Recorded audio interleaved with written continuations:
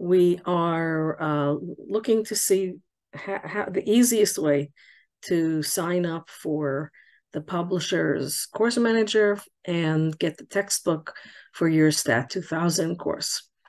This is the Pearson.com website.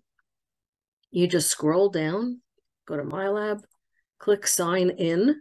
If you don't already have login credentials, maybe you already have it from another course, but if you don't, you create one. Need to register, that's this. Otherwise, you just put in your username and your password.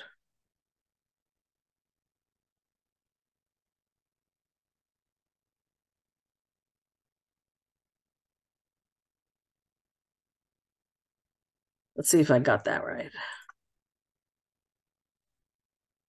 Okay. All right, now you come to the screen that asks you to enroll in a course. You get that information. You have to put in your course ID from your teacher. You get that from Blackboard. And let me just write this down. This is not part of the screen sharing, I don't think. But the course ID is Wang 45804. And so now I'm going to go back to the Pearson screen and I'm going to put that in.